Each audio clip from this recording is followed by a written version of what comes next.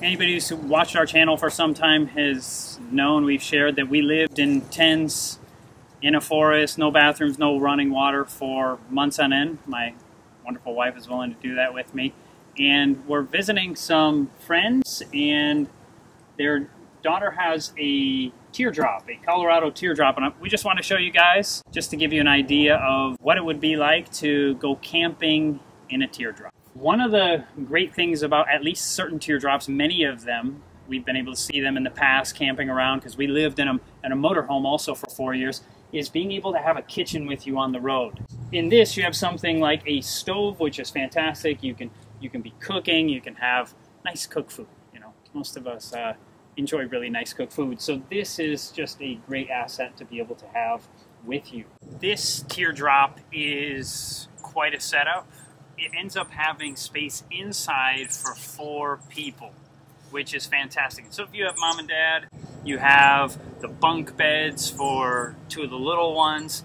And the amazing thing about this setup is they also have on top this pop-up camper, which is something they purchase separately, which you can fit another 3 people. So this tiny little setup can fit a maximum of 7 people. So mom and dad with 5 kids could literally be having all of them together, camping together, and obviously you're going to get really, really close in these situations.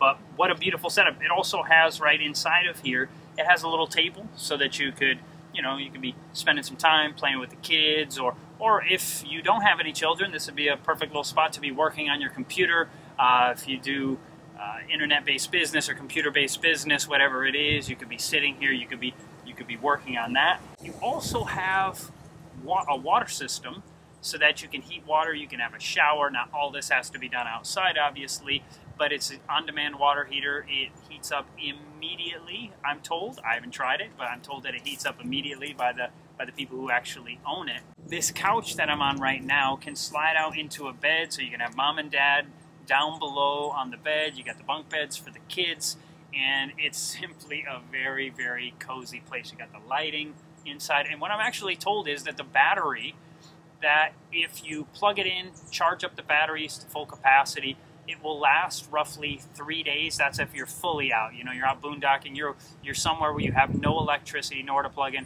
It's going to last you about 3 days of camping. So you got the fan on top, you got the sunroof up above, but also, while you're driving down the road, it is charging off the car. So the car is actually generating energy. It's pumping that energy into the battery, storage for the teardrop.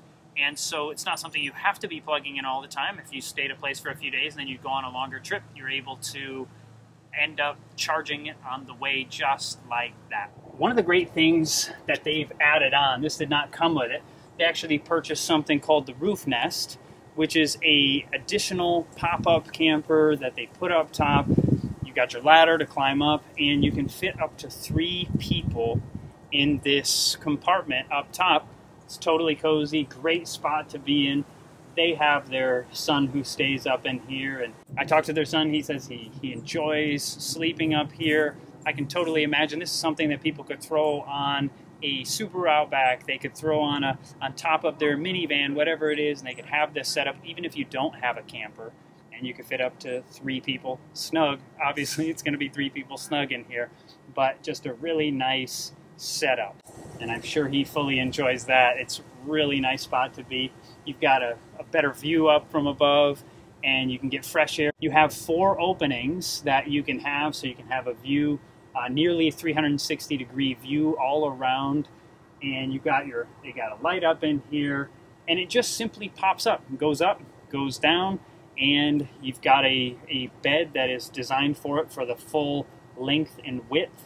So it's perfectly designed. You could literally leave your sleeping bags up here so that when you land somewhere, anybody who's done a lot of traveling like we did in a motorhome for years, there's places that people stop. They stop at campgrounds. You find state parks, but you also go to Walmart. When you're just on the road, Walmart is one of the popular destination sites, not really destination stopovers for a night because it's typically free. You have to find out if that particular Walmart, if it's illegal in the area, but you just pull in and you can pop this thing up.